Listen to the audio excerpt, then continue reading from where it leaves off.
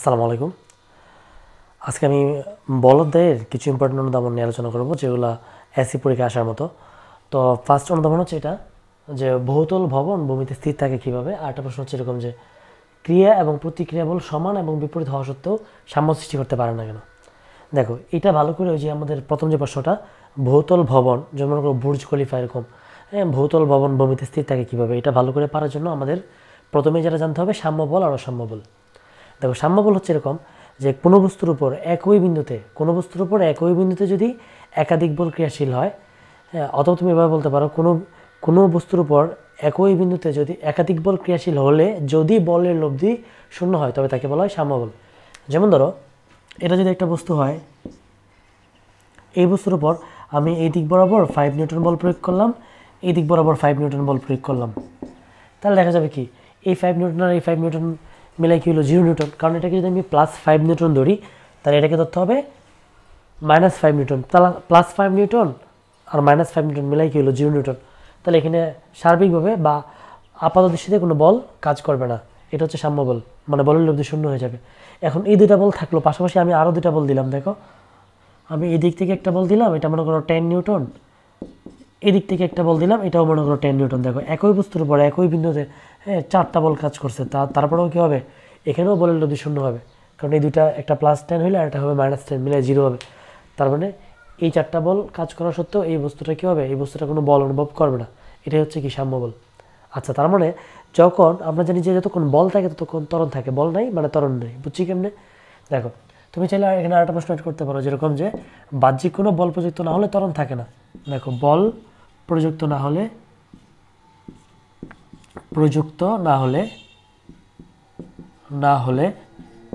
ত্বরণ থাকে না।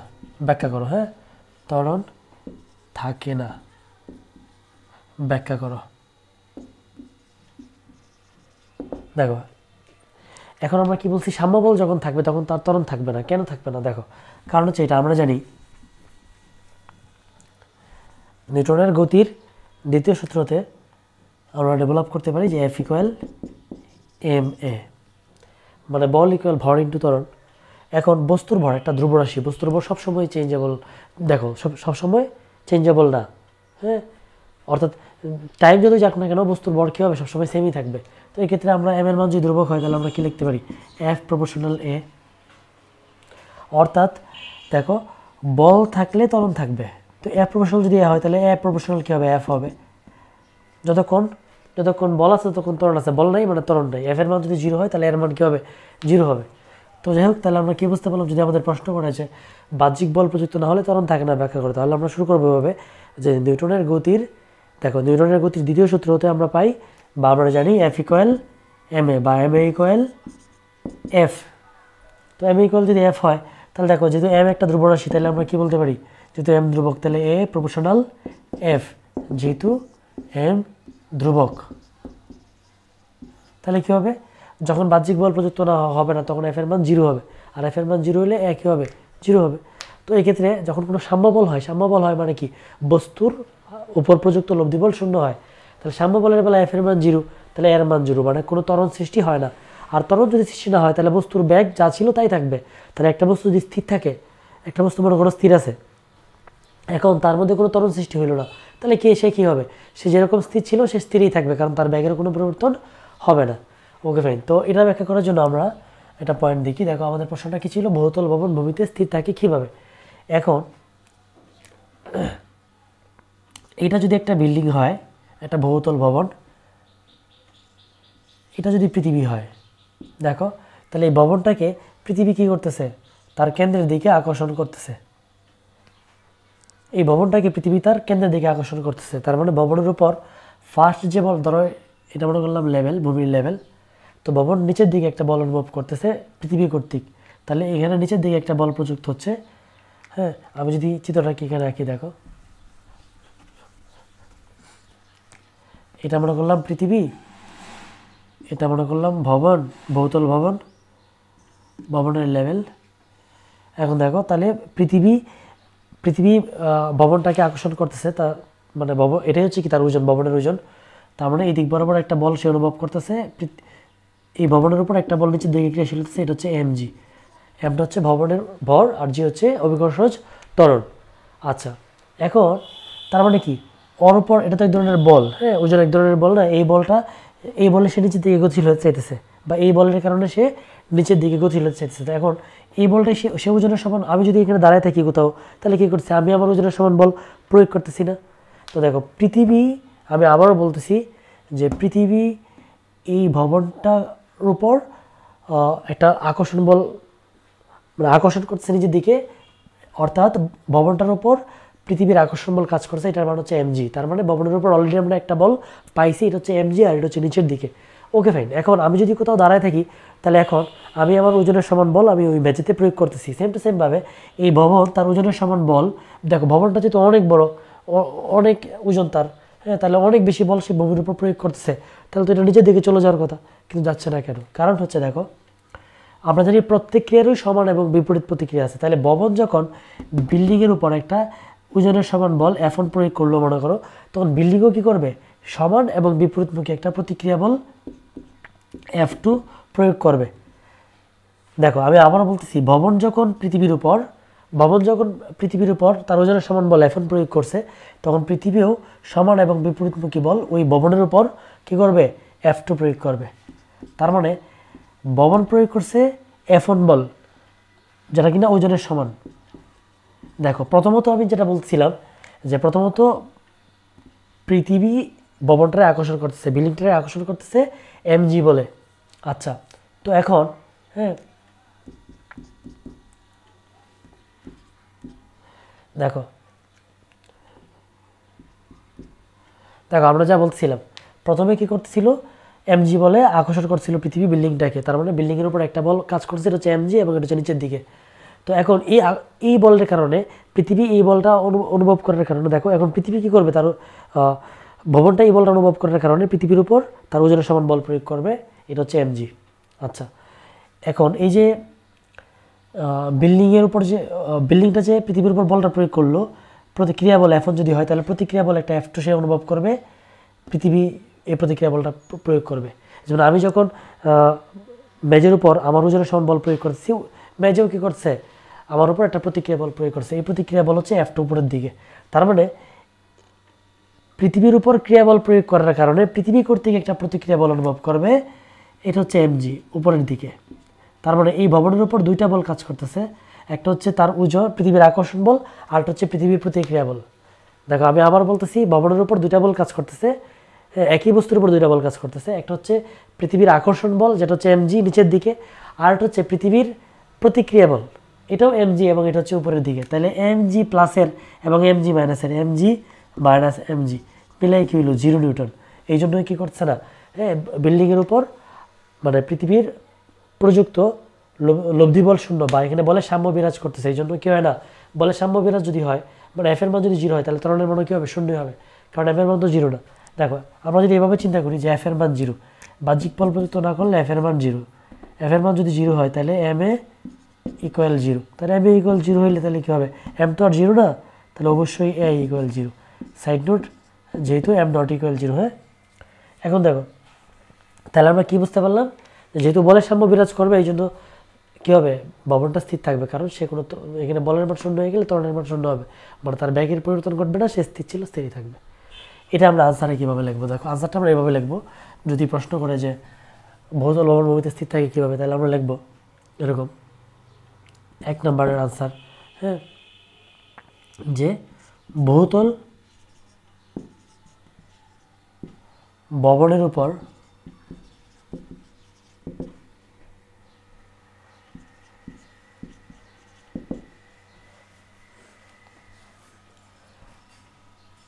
একই সাথে দুটি বল ক্রিয়াশীল হয়,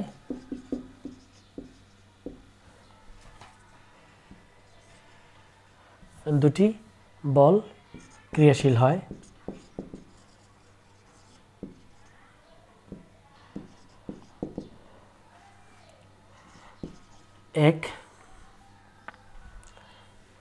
এক নাম্বারটা কি, পৃথিবীর আকর্ষণ বল,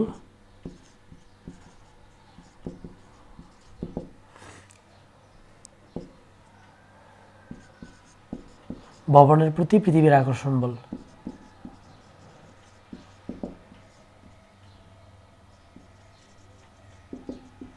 আকর্ষণ বল mg যার নিচের দিকে ক্রিয়াশীল হয়।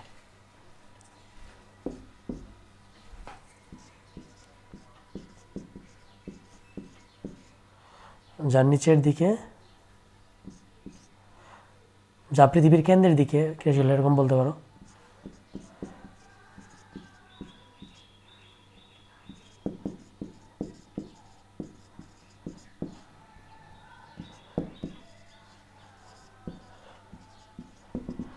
আর হচ্ছে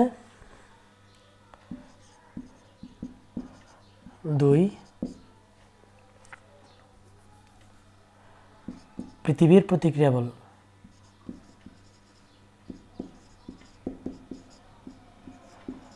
প্রতিক্রিয়া বল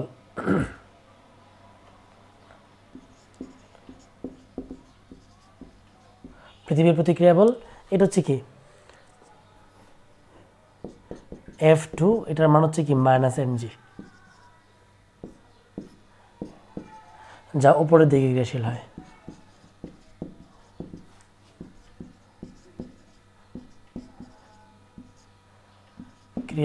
হয়। হ্যাঁ, এই দুই বলের সমন্বিত ক্রিয়ার ফলে, এই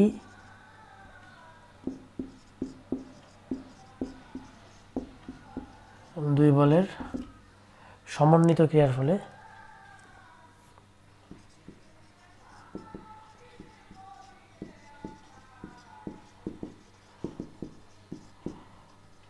বলের লব্ধি শূন্য হয়ে যায়। বলের লব্ধি শূন্য হয়ে যায়। এই দুই বলের সমন্বিত ক্রিয়ার ফলে বলের লব্ধি শূন্য হয়ে যায়।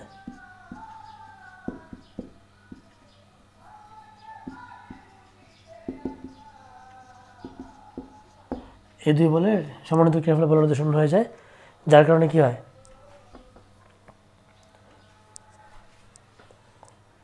যার কারণে ভবন, তুমি যেটা এভাবে লিখতে পারো, যার কারণে ভবনের কোনো ত্বরণ থাকে না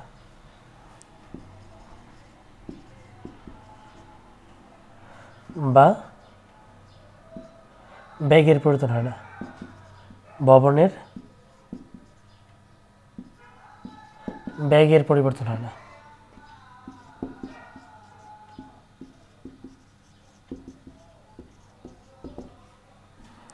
ভবনের বেগের পরিবর্তন হয় না, অর্থাৎ ভবনটি স্থির থাকে।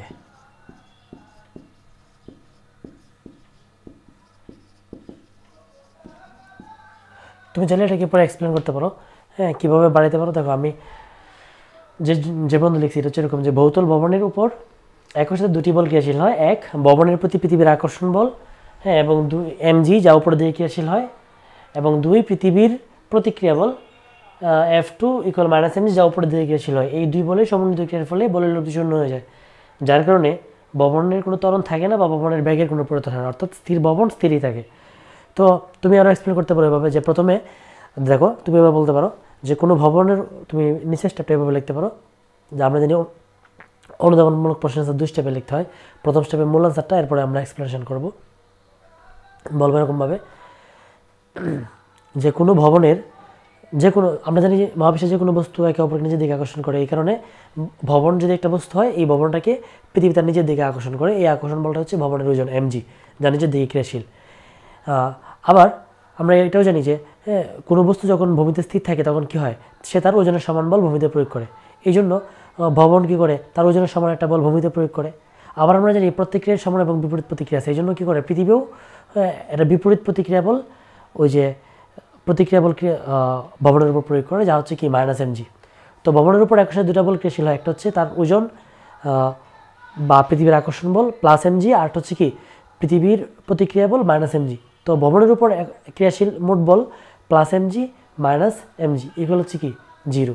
এই জন্য কী হয়, এই জন্য ভবনের কোনো ব্যাগের পরিবর্তন হয় না, স্থির ভবন স্থিরই থাকে। আচ্ছা ফাইন গেল এটা। এখন পরের পয়েন্ট ছিল ক্রিয়া এবং প্রতিক্রিয়া বল সমান এবং বিপরীতমুখী হওয়া সত্ত্বেও সাম্য সৃষ্টি করতে পারে না কেন। দেখো এই প্রশ্নটা হচ্ছে খুবই সহজ প্রশ্ন এবং খুবই ইম্পর্ট্যান্ট প্রশ্ন। আমরা মনে করি ক্রিয়া এবং প্রতিক্রিয়া বল সমান এবং বিপরীতমুখী। তো একটা যদি +5 নিউটন হয়, একটা যদি -5 নিউটন হয়, সমান ধরো 5 নিউটনের দুটা বিপরীতমুখী বল যদি হয়, একটা +5 আর একটা -5, তাহলে তো মিলে 0 হওয়ার কথা। কিন্তু এখানে 0 হচ্ছে না কেন? কারণ দেখো সাম্য বল কখন হবে, যখন আসলে কী হবে, যখন একই বস্তুর উপর দুটা বল ক্রিয়াশীল হবে, একই বস্তুর উপর যখন একাধিক বল ক্রিয়াশীল হবে, দুটা বা তিনটা যাই হোক। এখন দেখো এটা যদি একটা বস্তু হয়, এটা যদি আরেকটা বস্তু হয়, একটা যদি আরেকটাকে ধাক্কা দেয়, মনে করো এটা পরস্পরকে ধাক্কা দিচ্ছে, একটা বস্তু আরেকটা বস্তুকে ধাক্কা দিচ্ছে, এমন যদি হয়, অথবা এটা একটা বস্তু ওইটা একটা বস্তু, তো মনে করো এই বস্তুটা মনে করো এই বস্তুর উপর F1 বল প্রয়োগ করছে, F1 বল প্রয়োগ করছে, তো কী করবে, একটা প্রতিক্রিয়া বল প্রয়োগ করবে ওর উপর। তো ওর যে প্রতিক্রিয়া বল এটা যদি হয় F2 যদি হয়, এখন এই বস্তুটার উপর ধরো এটা হচ্ছে প্রথম বস্তু, এটা হচ্ছে দ্বিতীয় বস্তু। এখন প্রথম বস্তুর উপর শুধু একটা বলেই ক্রিয়াশীল, এটা হচ্ছে F2, এটা হচ্ছে এইদিকে। আর দ্বিতীয় বস্তুর উপর শুধু একটা বলেই ক্রিয়াশীল, এটা হচ্ছে কি F1, এটা হচ্ছে এইদিকে। তাহলে একটা বস্তুর উপর কয়টা বল ক্রিয়াশীল? শুধুমাত্র একটা বল। তো আমরা জানি সাম্য বল হওয়ার জন্য একই বস্তুর উপর একাধিক বল ক্রিয়াশীল হতে হবে। এখন এখানে কোনো বস্তুর উপরেই কিনা একাধিক বল ক্রিয়াশীল না, তাহলে সাম্য কীভাবে বিরাজ করবে? আমরা যদি আরেকটু স্পষ্ট করে দিই বিষয়টাকে, দেখো মনে করলাম এটা হচ্ছে M1 বরের একটা বস্তু, এটা হচ্ছে M2 বরের একটা বস্তু। তাহলে M1 বরের উপর ক্রিয়াশীল বল কত? M1 বরের উপর ক্রিয়াশীল বল হচ্ছে তোমার কি শুধুমাত্র F2 বল ক্রিয়াশীল, শুধুমাত্র F2 বল ক্রিয়াশীল, যার মান হচ্ছে কত? যার মান হচ্ছে মাইনাস, দেখো এমন বরের বস্তুটার উপর শুধুমাত্র F2 বল ক্রিয়াশীল, আর ওই F2 মান হচ্ছে কত? Minus F1। তো এমন বরের বস্তুটা যদি আমরা ত্বরণ বের করতে চাই, তাহলে ত্বরণ কী হবে? আর কোনো বল কিন্তু ক্রিয়াশীল না, তাহলে ত্বরণ ওই যে A1 ইকুয়াল কী হবে? F2 বাই M1, বা আমি লিখতে পারি মাইনাস F1 বাই M1, একটা মাত্র বল ক্রিয়াশীল। সেম টু সেমভাবে M2 বরের যে বস্তুটা, ওইটার উপর M2 বরের বস্তুটার উপর শুধুমাত্র একটা বল ক্রিয়াশীল হচ্ছে F1, তো F1 বাই M2। এই জন্য এই বস্তুটাও ত্বরণ অর্জন করে, মানে তার এই বস্তুটার বেগের পরিবর্তন হয়, মানে দুইটা বস্তুর বেগের পরিবর্তন হয় এই ক্ষেত্রে। যাই হোক, আমরা কি বুঝতে পারলাম, যদি আমাদের এই প্রশ্নটা আসে যে আসলে ক্রিয়া এবং প্রতিক্রিয়া বল সমান এবং বিপরীতমুখী হওয়া সত্ত্বেও সাম্য সৃষ্টি করতে পারে না কেন? তো মূল অ্যান্সারটা হচ্ছে এরকম, ক্রিয়া এবং প্রতিক্রিয়া বল সমান এবং বিপরীতমুখী হওয়া সত্ত্বেও সাম্য সৃষ্টি করতে পারে না। এর কারণ হচ্ছে ক্রিয়া এবং প্রতিক্রিয়া বল দুইটা ভিন্ন বস্তুর উপর ক্রিয়াশীল হয়। তো যাই হোক, আমরা এটাকে এক্সপ্লেন করে লিখবো এভাবে। দেখো আনসারটা হচ্ছে এরকমভাবে লিখবো, 2 নম্বর আনসার। ক্রিয়া এবং প্রতিক্রিয়া বল তুমি এভাবে লিখতে পারো। ধরো আমরা যদি এটাকে আনসার বানাই ফেলি, ক্রিয়া এবং প্রতিক্রিয়া বল সমান এবং বিপরীতমুখী হওয়া সত্ত্বেও সাম্য সৃষ্টি করতে পারে না, কারণ বল দুটি ভিন্ন বস্তুর উপর ক্রিয়াশীল হয়। বল দুটি ভিন্ন বস্তুর উপর ক্রিয়াশীল হয়, ভিন্ন বস্তুর উপর ক্রিয়াশীল হয়। এটা হচ্ছে মূল আনসার।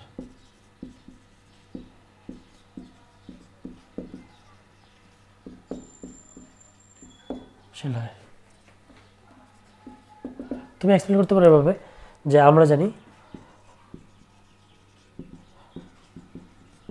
জানি একই বস্তুর উপর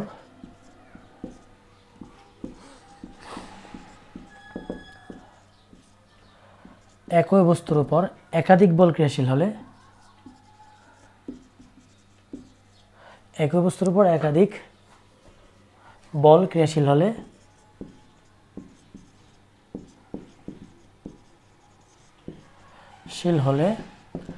যদি বলের লব্ধি শূন্য হয়। একই বস্তুর উপর একাধিক বল ক্রিয়াশীল হলে যদি বলের লব্ধি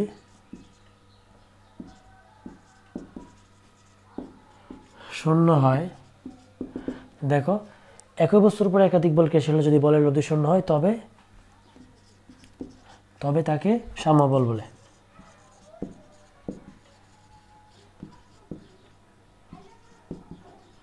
হ্যাঁ, কিন্তু ক্রিয়া প্রতিক্রিয়া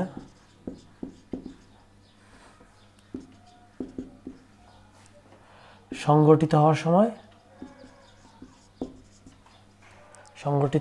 সময়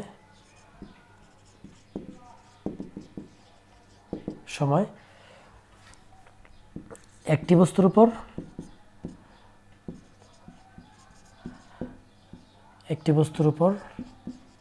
কেবল ক্রিয়াবল প্রযুক্ত হয় এবং অপর বস্তুর উপর কেবল প্রতিক্রিয়াবল প্রযুক্ত হয়। একটি বস্তুর উপর কেবল ক্রিয়াবল প্রযুক্ত হয়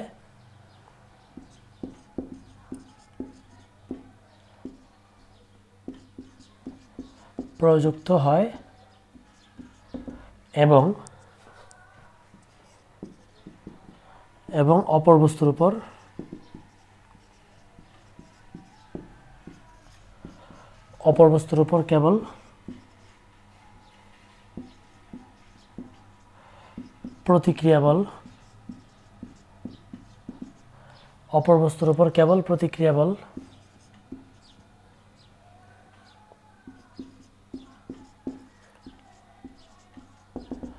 দেখো, একটি বস্তুর উপর কেবল ক্রিয়াবল প্রযুক্ত হয় এবং অপর বস্তুর উপর কেবল প্রতিক্রিয়াবল প্রযুক্ত হয়। তো যেহেতু এই জন্য কী হয়, প্রথম বস্তুরও ওই যে এই জন্য দুটি বস্তুরই কী হয়, দেখো শুধু দুটো বস্তুর উপরেই একটা মাত্র বল ক্রিয়াশীল। তো একটা বল যদি ক্রিয়াশীল হয় কারোর উপর, তার একটা ভর আছে, তাহলে ওই বল এবং ভরের যে অনুপাত, এটা যে ত্বরণ, তার মানে দুইটা বস্তুই কী হবে, ত্বরণ লাভ করবে, মানে বেগের পরিবর্তন হবে। এই জন্য এক্ষেত্রে বস্তুর ত্বরণ সৃষ্টি হয় বা বেগের পরিবর্তন হয়, অর্থাৎ সাম্য সৃষ্টি করতে পারে না। বেগের পরিবর্তন হয়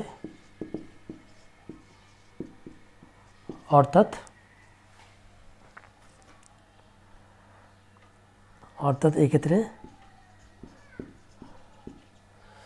বলের সাম্য সৃষ্টি হয় না।